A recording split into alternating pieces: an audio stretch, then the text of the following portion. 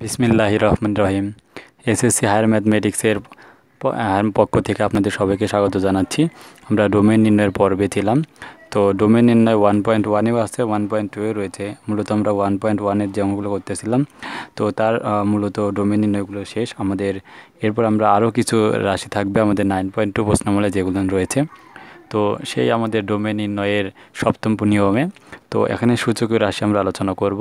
তো শুরুতে আমাদের সূচকীয় রাশি থেকে লগের আগে কনভার্টটা দেখে আমরা অঙ্কগুলো সলিউশন করব।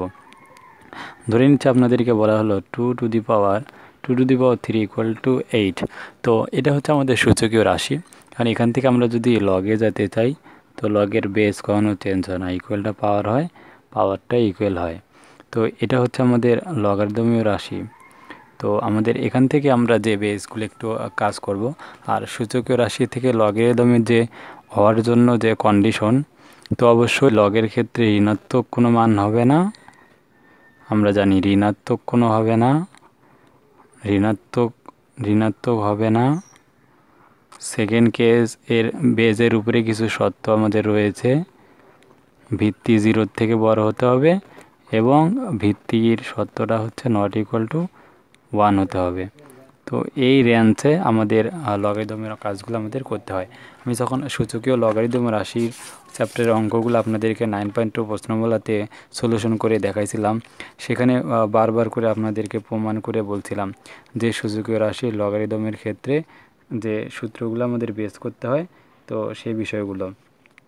তো এখন আমাদের মেইন টার্গেট হচ্ছে এই অঙ্কগুলোর ক্ষেত্রে আমাদের সেই কাজগুলো করা। আমরা একটু বই থেকে আবারও আপনাদেরকে বলছিলাম যে এখানে বেজের যে মানটা থাকবে, বেজের মানটা 0 থেকে বড় হতে হবে এবং ≠ 1 হতে হবে।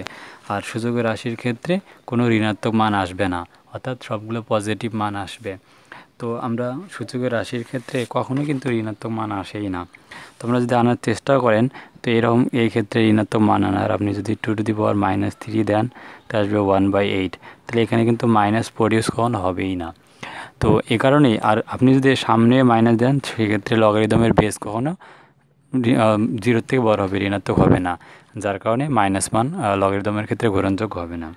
তাই লগারিদম সংক্রান্ত সূচক এবং লগারিদমের ক্ষেত্রে অঙ্কগুলোর জন্য আমাদের যে কাজ হবে, তো বেস কখনো বেস 0 থেকে বড় হবে, বেস 1 হবে না এবং মানগুলো কখনো ঋণাত্মক হবে না।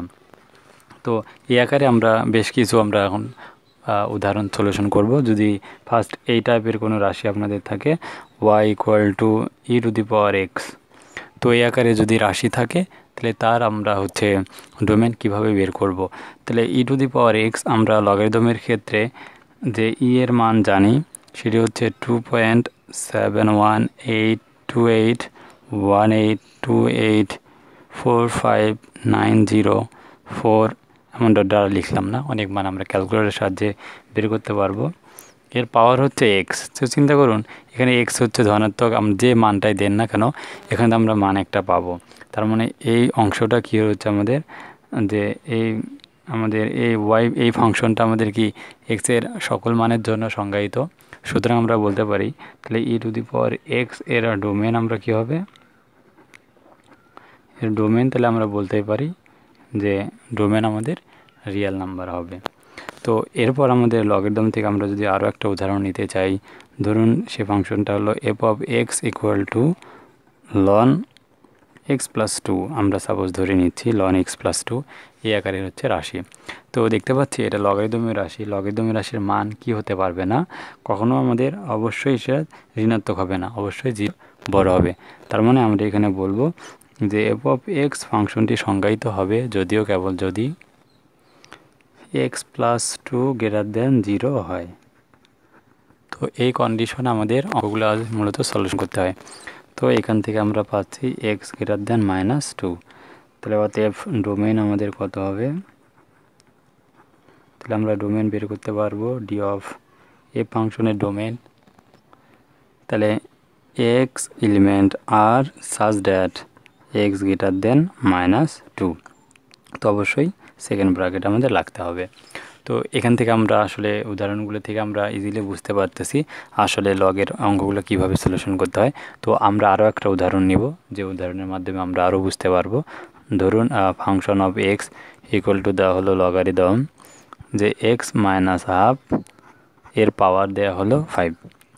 ধরেন লগারিদমের ক্ষেত্রে বেজ দেওয়া হলো, তাহলে লগারিদমের ক্ষেত্রে বেজের উপরে শর্ত আমাদের কয়টা ছিল? বেজের উপরে শর্ত হচ্ছে 2টা, ভিত্তি বেজটা 0 থেকে বড় হবে এবং নট ইকুয়াল টু 1 হবে। তো এই দুইটা আমাদের শর্ত বলতে হবে। তাই আমরা বলবো y ইকুয়াল টু এফ, মানে এখানে এফ অফ এক্স ফাংশনটি সংজ্ঞায়িত হবে যদিও কেবল যদি আমরা ভাষাটা লিখব, লিখে আমরা বলবো যে বেজের শর্তটা, ফার্স্ট শর্ত এক্স গ্রেটার দেন 0, তাহলে এখানে এক্স, তাহলে এক্স মাইনাস ছিল, তাহলে এক্স গ্রেটার দেন কত? হাফ।